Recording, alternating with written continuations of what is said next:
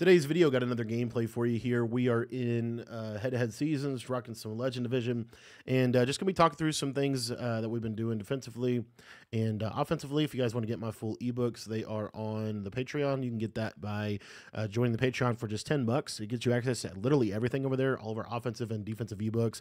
I feel really good on the game right now. I feel like we kind of figured out some stuff. They actually just patched the fatigue glitch, which I'm thankful for.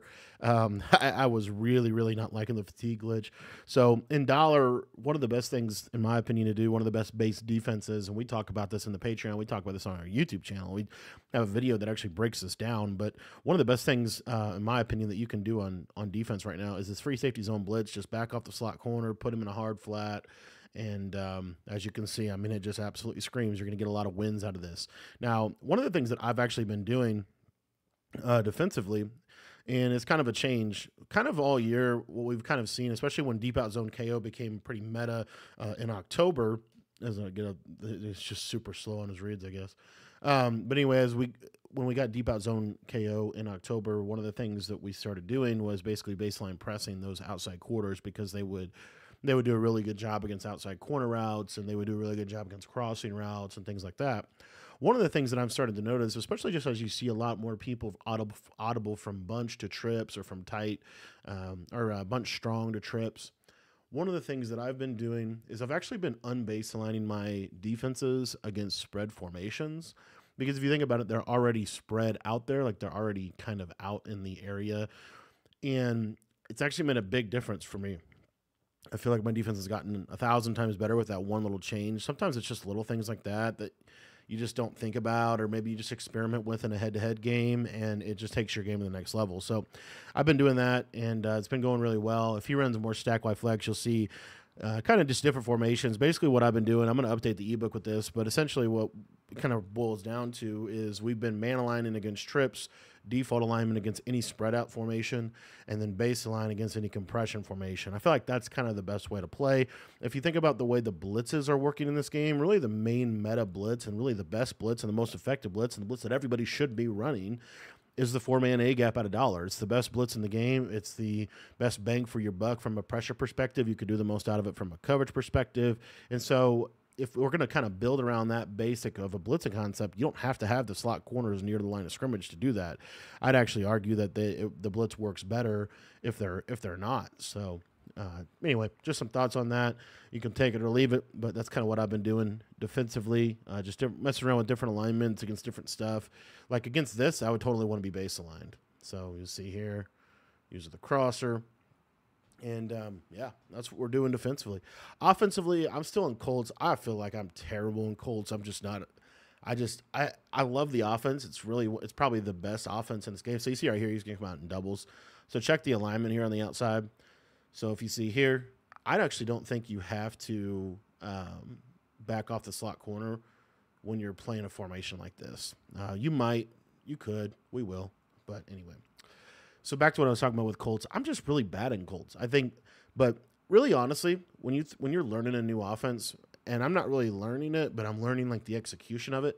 Like I've known the plays for a while. I was running it at the beginning of the year, but I just really like bunch strong. So I might go back to bunch strong. I don't know. We'll see. But anyway, what I was going to say about kind of learning a new scheme and all that stuff. When you're learning a new offense or a new defense, whatever it is, you have to put a lot of reps into the game to actually like understand, okay, this is what actually stops my power play. This is what actually stops my counter play. This is how I can match or can get my reads down. Because really, honestly, offense is reads and defense is adjustments. If you really boil it down to what it is in terms of an execution perspective, offense comes down to, are you able to read the defense properly? Are you able to consistently read the defense and hit the open receiver? Defense, and to a degree, a little bit of play calling there, but that's more like scheme, and that's more, what we do on the Patreon and how we teach you guys, like, okay, these routes are what work, these coverage adjustments are what work. And really, it just comes down to like decision making, knowing when to do that defensively, and then also offensively being decisive and being consistent with your reads. So a lot of it is you have to learn how to make quick decisions, be decisive. Here he's going to come out in Trey Y flex, so we're going to go to this man alignment, and I really like this defense against trips. We'll see. I feel like this 4-man blitz is still pretty good against trips, but I don't know that it's better against trips because of the play action blocking. Play action blocking just has historically, at least over the course of the last, as long as next gen Madden has been a thing, and it's been a thing in previous Maddens, but especially since next gen Madden became popular, play action blocking really was like really is one of the kind of like simple ways that you can block a lot of blitzes. It really just kind of dumbs out a lot of pressures. Let's see if I can throw this touchdown. Branch. I don't know who that is. Or is that Banks? I don't know. I can't read. All right. So, like I said, offensively, it comes down to massing your reads. So, one of the things that I like to do, and this is something I actually haven't really done with the Colts playbook, it might be why I'm so uncomfortable with it, but one of the things that I've liked to do for years in Madden is if I'm ever trying to learn something, one of the things, I'm trying to remember the framework for it, but essentially, if you think about like when you're trying to learn a skill, because Madden is 100%, in my opinion, a skill. Like there's knowledge and then there's the execution of knowledge. And I think that is the differentiation of a skill. So one of the things that I'm trying to do as I'm playing the game is I'm trying to understand, okay, how do I actually learn really making really good adjustments, or how do I really learn making really good reads? And one of the best ways to do that is high level of repetition and actually pre-snap. Okay, I've got to think, what are my actual reads? What are my progressions? Then I've got to execute that post-snap. And I find one of the best ways to do that is to go into a game whenever you're trying to learn a play. If you ever get an ebook or if you ever trying to learn an offense or anything, what I really recommend is go into a game and basically just run that play for as long as you can. Maybe one other basic play off of that, like a power and a counter play, but really just try to really master like one or two plays at a time. Because if you try to master 5 plays, oftentimes those 5 plays are going to go in 5 different directions. And so it's hard for your brain, in my opinion, to actually be able to keep up with everything that you're doing. So you can't execute it if you do it that way. That's just my opinion. You can take it or leave it. I've been doing that since I started playing Madden. Really back in 2012, I was doing that out of the West Coast playbook. And I was actually pretty that's probably in terms of like my best level of offense. That was probably like my peak level because I had literally just played so much with that playbook. I had just figured out how to solve problems. One of the things I really like, this guy, Coach Vass, I think his name is Coach Vassar, Chris Vassar, I'm pretty sure is his name. But he has a podcast, and he actually he used to be a coach, and now he's like almost like a consultant, it seems like. Oh my gosh, look at that. Look at Bo Jackson over there on the left. So against Bunch Y Flex, I need a baseline. Sometimes you get to talking and you're not really paying attention to what you're doing. But anyway, so this guy, he has a podcast, and it's called the Make Defense Great Again podcast. Really good podcast. And one of the things that he says, he actually did some film. When I was trying to get into match coverage, he was kind of my one of the main resources that I used for learning match coverage, him and Cody Alexander. I think those are 2 really good. If you want like real NFL stuff, they're pretty good. But anyway, one of the things that he said that really stuck out to me is he had to basically make a decision when he was a defensive coordinator, what defense he wanted to master, what defense he wanted to run. And he kind of had 2 decisions. I want to say it was between the TCU system and I don't know what the other one was. It could have been Iowa State, but I can't remember. But anyway, the TCU 4-2-5 defense, and then it was another one. And I said I just can't remember the other one off the top of my head. But anyway, he had these 2 systems. And he ended up choosing TCU, and the main reason why he decided to do that is just because he knew how to fix problems that were naturally created within the defense from just repetition and from just learning over time. And again, the if this, then that is inevitably football. You have to be able to solve problems. That's kind of what adjustments are in defense, and honestly, to a degree, offense. Like, you have to be able to solve problems within your offense, within your playbook, within your play even. So how can you do that in your defense? That's part of what makes Dollar so effective. Is not only has it been probably the best defense in the game for years, but it's also been, it's been really good from a blitzing perspective. But really what makes Dollar, I think, special is you could just create a lot of different, you could do a lot from the coverage aspect of it. Like, you can just there's so much you can do from adjustments. You have three players that you can cross man. The one weakness of Dollar, I would say, is they took away the slot cross manning system. I wish that was still in the game. It unfortunately isn't. There are ways in which you can actually create cross manning concepts. I wouldn't say you necessarily need them, and especially in this year's game. I always miss that throw. How many times have you guys seen a video from me and I just completely throw that too far to the right? But anyway, so you got to be able to understand, like, okay, these are some problems that I can solve with my adjustments. And so when you start to really think through your defense and to a degree your offense, you want to basically ask yourself, like, can this defense solve the problem that I'm facing? And the only way that I think you do that is through either A, watching other people play, B, playing yourself, or C, getting into practice mode and testing it, right? What we try to do in the Patreon with our ebooks is we take a lot of the testing out of it for you, because we're able to say, okay, we've tested all of these things. These are the best possible solutions for you. We're going to do some off-meta kind of fun stuff later on starting this month for you guys.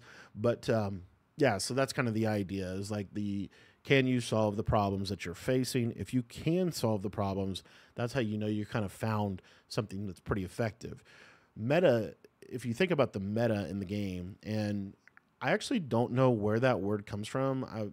When I think of meta-analysis, like in research, but I just don't know why gaming started using the word meta, because the word meta wasn't used like back when I first started doing YouTube. But now it's super common, and pretty much what everybody believes, or like the standard definition of the word meta from what I hear from like Madden community, is the meta is basically just like whatever's the most popular stuff. Not necessarily the most effective, I would say. It's just whatever's the most popular. It's what you see the most. It's most common stuff. Now, you could make an argument that the most common stuff is the most effective stuff, but I don't think it one-to-one means that. We'll get out here with Andrew Luck since he went off sides. Let's see if I can get out. I don't think meta actually means the most effective. At first, I thought it did, but I don't know. So anyways, so if you think about the meta in Madden, especially this year, you basically have bunch, strong, offset, bunch, offset, bunch, strong, nasty, trips tight end, offset, trips tight end, offset, weak, right? It's typically some version of those things, right? So basically 3-by-1 formations. And the weakness of 3-by-1 formations oftentimes is, or one of the best tactics, I guess, that you can use to kind of counter is really what this guy's doing, like running man coverage.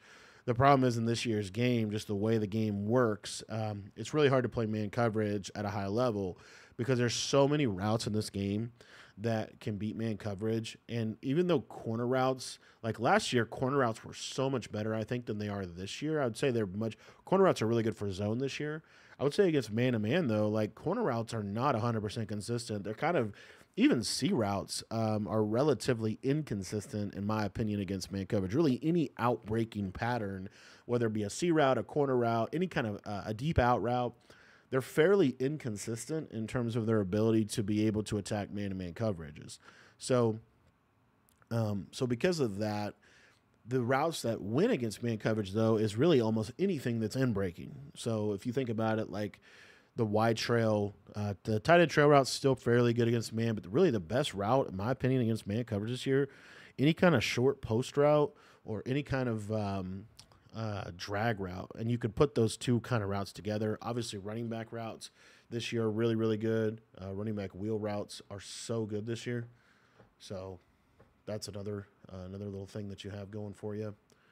So if you think about that, there's a lot of just different ways to beat man coverage, and then you can basically almost take your man beaters and turn them into zone beaters, because those routes together complement very, very well. Also within just kind of the basic overarching theme of like the spacing of route combos, the one thing I have kind of become much more, I don't know, I'm just surprised as I kind of look at this game and take it for what it is. The thing about double corners that is so good. Look at this. I can do double corners out of double post. Why wouldn't you? He's going to run to the right, left. Man, I don't know, man. Every time I turn on the camera to record, I just literally play people that I don't know. They're just doing random stuff. But anyways, if you think about offense and the corner routes, the other thing, a little bit of a factor into the game, and this is where I think man coverage to a degree has a play. I don't know if it has play as like a full blown meta, but like manning up specific players within zone. When you man up, like let's say you're playing bunch and they run a streak corner flat combo to the right. If you man up the outside receiver that's on the streak, because it bumps him so bad and because of the way just the game interacts with the movement system that they have in this game, the corner route oftentimes will get bumped off his route and he won't get open. And so it's stuff like that that you can kind of do defensively to kind of just create little, I don't know, just muddy stuff up, right? Muddy stuff up. So I think any kind of press, any kind of chucks you can get, I actually think in this year's game they're super, super effective. So that's another little tip. And I think defensively you want to be, physical with your defense. But I don't know. What do you guys think on that? I just been, the more I look at this game and just take it for what it is, and really take, especially this year, but also last year, we'll see if this guy's actually going to finally be done. Dollar just becomes the clear-cut answer for almost everything. And I don't know exactly why. I just think it's because it gives you the most amount of things you can actually do. Because you can't really do certain things out of one of the other things we haven't even talked about, and we did talk about it a little bit in the beginning. Alignment is one of the most critical elements of defense. You have to align your defense properly so that you actually have leverage points. And I talked about this in the previous video, but if you think about it, offenses are always, with whatever everything an offense does, is essentially trying to create space to get players on space, right? To get routes in space, to get receiving threats in space. They're trying to create open space to be able to, obviously run to the end zone. Defense, if you think about it conceptually, is really just trying to do the opposite of that. They're trying to stop the offense from scoring, and in essence, they're trying to constrain space. One of the ways that they do that is through creating leverage points within the defense. So some stuff to chew on. This guy's out of here. Thanks for watching the video. Hope you enjoyed it. If you want to get all of our ebooks on this stuff, it's in the Patreon. Link is down in the description.